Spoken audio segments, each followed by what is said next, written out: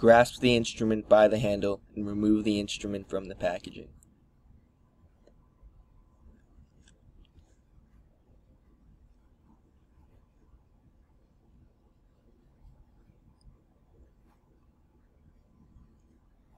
To prepare autonomy for right-handed use, grasp the angle locking mechanism and rotate the white ring to the right until the arrow aligns with the seam.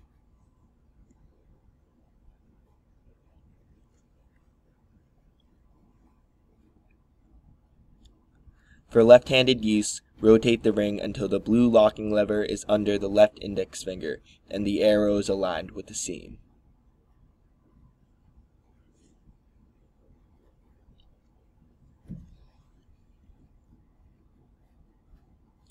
After aligning the rotation ring for either right or left-handed use, actuate the locking mechanism until ready for use. Keep locked to loosen the locking mechanism, making it easier to lock and unlock for the surgeon.